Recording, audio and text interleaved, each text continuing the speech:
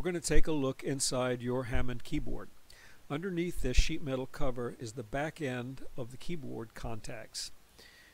All of those little wires are the resistance wires. Those are the ones that get messed up if you happen to have a gooey foam issue. The foam degrades and attacks those little wires, and eventually they will corrode and break in two, and they're almost impossible to trace, to repair. This is the business end of the contacts. Those bars, the horizontal bars that you see there, are the bus bars.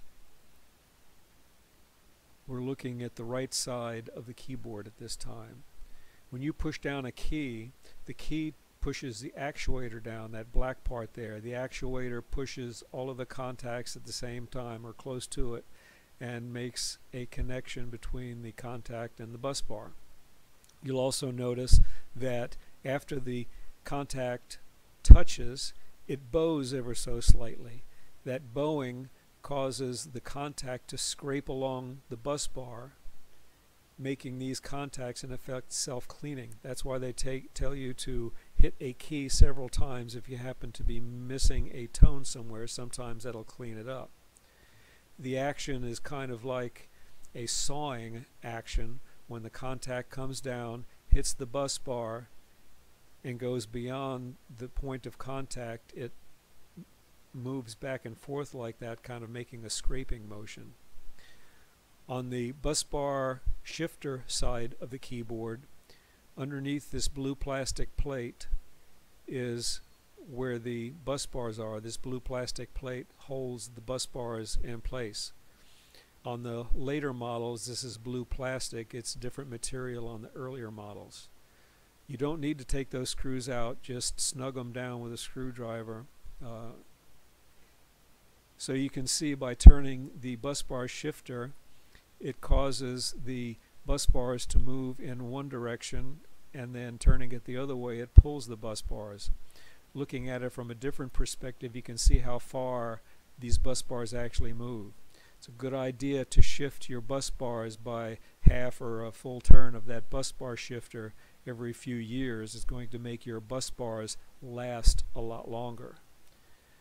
So once you loosen those screws and push the plate back, you can extract the bus bars. Just be very careful that you don't kink them.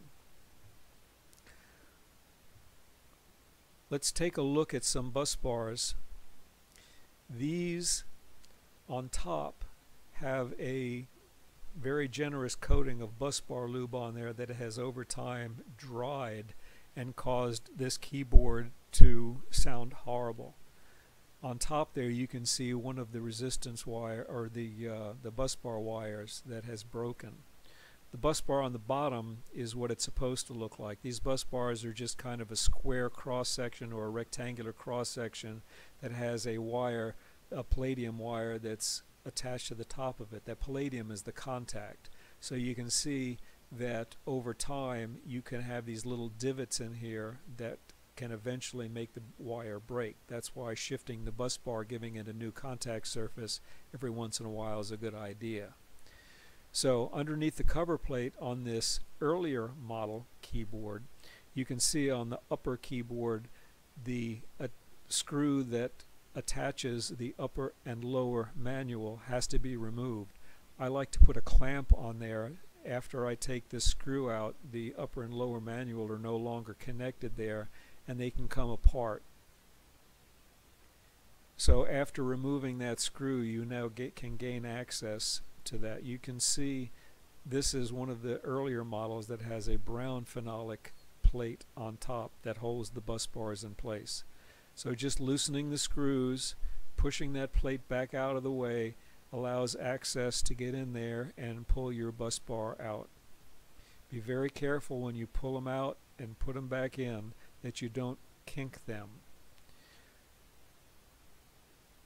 What I like to do is, after extracting them, I will use denatured alcohol or acetone or some other type of solvent, saturate a rag, and wipe down the bus bar several times and keep wiping it until I don't see any more dirt on the rag. Just be very careful you don't kink the thing. I can't emphasize that enough.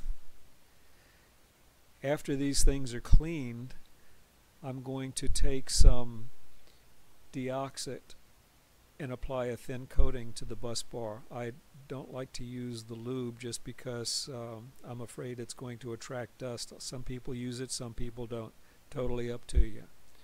The deoxit seems to do a very fine job in keeping the bus bars working properly for a long time. When you go to reinsert these bus bars, that's when you run into the most likely issue of kinking it by pushing it too hard. What you want to do is slowly insert it. You may have to twist it and turn it and jig